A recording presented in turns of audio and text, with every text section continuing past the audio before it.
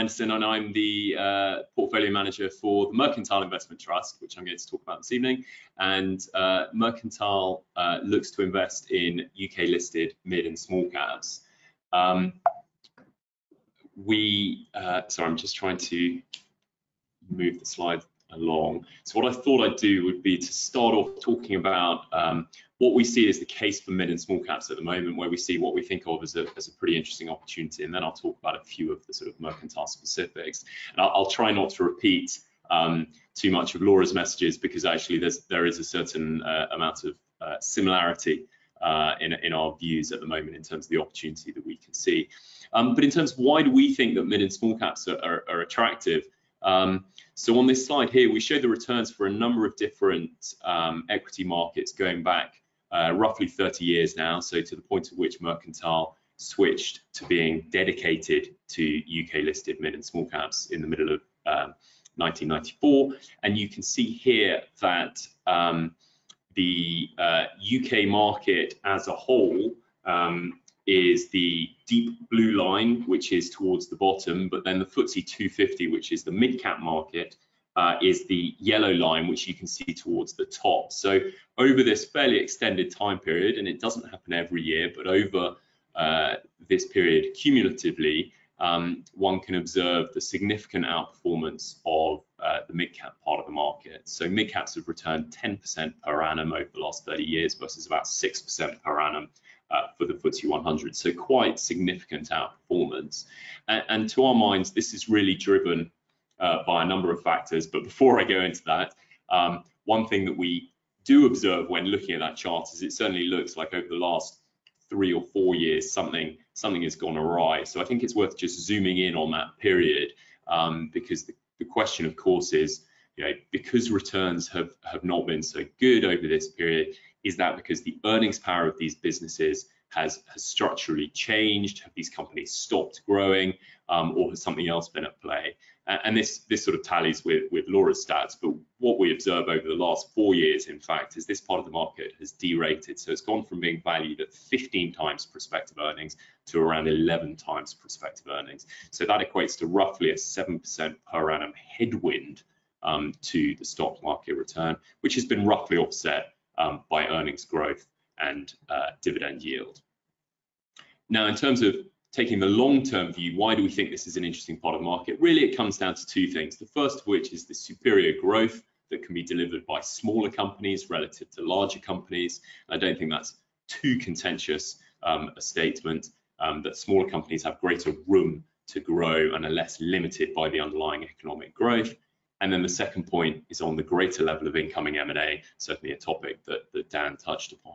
Now, in terms of the superior growth, I think it's really interesting that smaller businesses can often be nimble and can adjust and move with the times and develop for change. So, for instance, WH Smith's, I think, is a great example of that. It's a business which, clearly, if we look back and think about the business, 20 years ago, it was predominantly a high street business.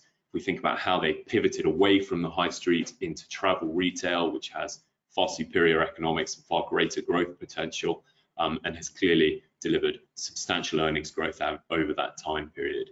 Then, of course, we have businesses that can innovate and take advantage of changes in the market. Rotor, one of our industrial holdings, a company that makes actuators, so the mechanism that controls essentially taps on valves, is hugely benefiting from the broader electrification trends that we can see across industries, as they have a market-leading position in that space, or simply businesses that operate in attractive and growing end markets. And Chemring, I think, is a good example, another industrial company, one that serves the defense markets, and specifically within that, they have a business called Roke, which provides sort of high-end consulting and technical services focused on electronic warfare, so clearly a growth market. So we think these businesses can generate quite attractive growth over the long term. And then, of course, there is a greater probability that smaller companies will be acquired relative to larger companies. And we show on this slide just some stats going back around 20 years, where you can see for each of the different bars, the percentage of each of the UK indices that have been acquired per annum. And of course, it goes up and down in the cycle, but we can see on average around 2% of the FTSE 100 has been acquired per annum versus sort of 6 to 8% for mid and small caps. And if you just think mathematically, if we say on average the takeover premium is about 30%, if you just held the market, you get that takeover premium of 30% on additional, call it 4 points to the index. So not immaterial when it comes to performance. And I know Dan talked about this, but clearly there's quite a lot of activity coming into the UK market at the moment, which I think highlights some of the credentials, the valuation credentials. In addition, why do we like our part of the market of mid and small caps? Well, there's clearly a greater breadth of opportunity. The FTSE 100 is a very concentrated market, both of course by number of stocks, but also in terms of the sector exposure that comes with that. Whereas if we look below that part of the market, clearly there's a far broader range of companies. So we think lots of investment opportunities. And then similarly, as we move down through the cap spectrum, there are fewer investors and fewer researchers looking at these parts of the market. So we think that provides active managers with additional opportunities to outperform over time. So on average, I think it's 16 analysts from the sell side cover the FTSE 100 versus 9 or 10 for the FTSE 250.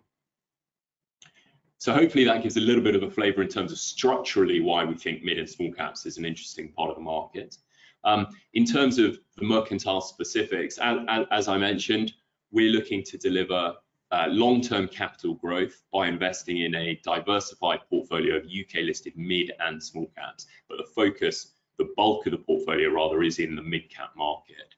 And just by diversified, we have a portfolio of roughly 70 holdings, so not as many as Laura, but a decent number of holdings. And the investment process, I like to think it's a very disciplined investment process. Of course, it's based on quite detailed fundamental analysis. We spend a lot of time with my team meeting management teams, really looking to get a really good knowledge of the businesses in which we're investing. Some other quick sort of highlights of the strategy, I guess, in terms of the portfolio size, it's about between £2 and £2.5 billion, which is important for the end investors, just because there's good liquidity in the underlying Mercantile shares. And then, of course, the benefits of scale come through with the ongoing charges. Now, in terms of the returns, they clearly have not been completely linear over time, but you can see just on this slide here, the returns since I came on board, which was back in 2012. So it's annualized around a 10% return over that time period. And whilst long-term capital growth is absolutely our focus and how we invest, the board of the investment trust also have a goal, which is to grow the dividend at least in line with inflation.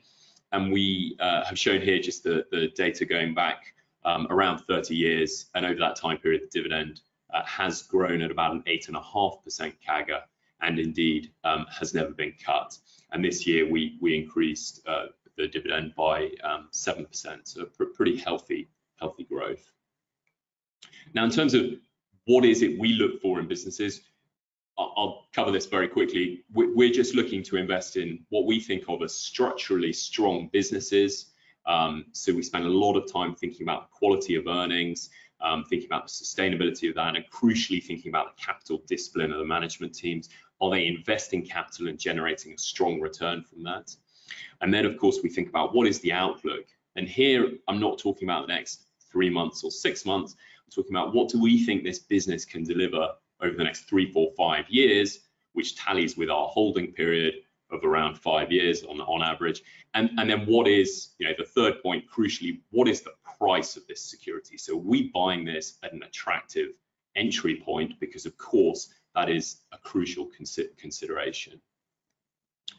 So maybe to bring this to life, I'll just cover one example, which is an investment we've got in a company called Cranswick, which in its current iteration in the portfolio we've held for roughly 4 years, although we did hold it a number of years earlier.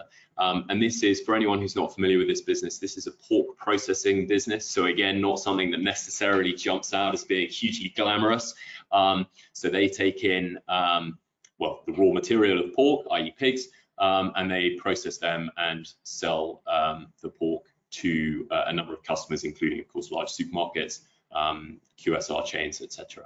And inherently, that sounds like a pretty tough market where there are quite a few variables that are potentially outside of control of the company. And so my knee-jerk reaction would be to question why we think this is a good business. But actually, when we observe their financial results, and of course, when we meet with management, we can see that actually they have very close relationships with their customers, and that has allowed them to deliver very consistent economic performance. In other words, very consistent margin profile, and they have delivered an exceptionally strong growth over an extended period of time. So growing at roughly 10% per annum, very consistently through the pork cycle, as prices, of course, move up and down.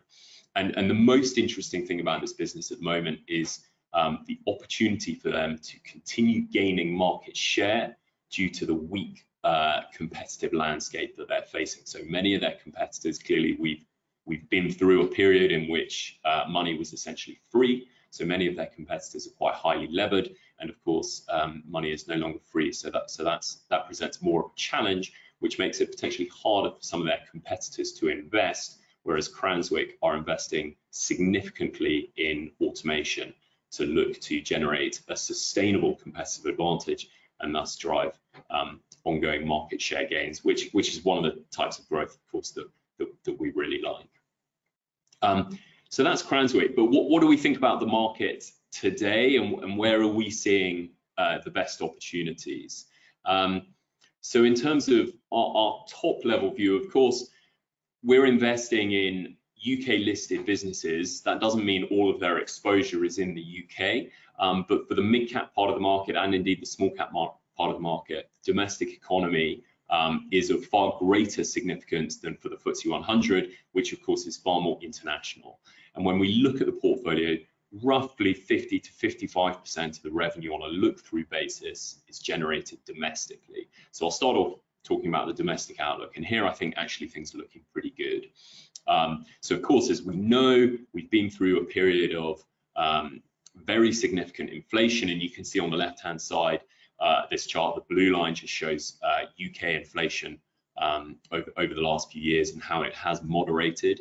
And then, of course, what happened to base rates as the Bank of England took action in a very dramatic fashion to try and bring that inflation back down under control, even though, of course, much of it was totally exogenous due to commodity prices. So what we've seen is significant policy rate tightening. And in of itself, that of course should be negative for consumption.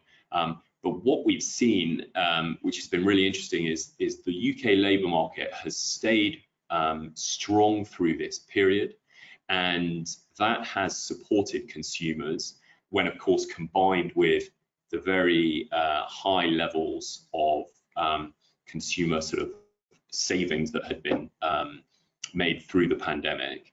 And so what we've seen, it's a slightly messy chart, but on the left-hand chart, the bit I would focus on is really the sort of the orange bars, and they show the real average earnings growth over time. And so what we can see is, yes, the average consumer, that mythical average consumer, came under significant pressure over the last year and a half or two years. But actually, over the last, I think it's 10 months now, the consumer has been back into real wage growth. And that's hugely important, because if we look on the right-hand side, where we show that consumer confidence data, we could almost overlay the real wage growth with the consumer confidence. And consumer confidence, as real wage growth has picked up, consumer confidence has moved coincident with that. And that's really important, because essentially what these two charts show is that the average UK consumer has more money that they are able to spend on discretionary items today,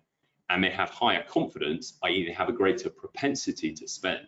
So they have more money and greater likelihood to spend. So that should lead to a pickup in consumption. Of course, we can't say exactly when that'll happen, but that should lead to a pickup in consumption. And as we know, the consumption is the biggest driver of the UK economy. When we look more internationally, one of the important sectors for for our portfolio certainly is the broader industrials sector. And that again has been a sector that has been pretty weak in aggregate. It's dangerous to use aggregates, but in aggregate, since sort of early to mid 2022 for obvious reasons. And we show on these chart here just a number of PMIs across different markets. And the important line is if it's north of 50, it indicates expansion. If it's below 50, it indicates contraction. And what we can see is there is clearly signs of positive inflection here.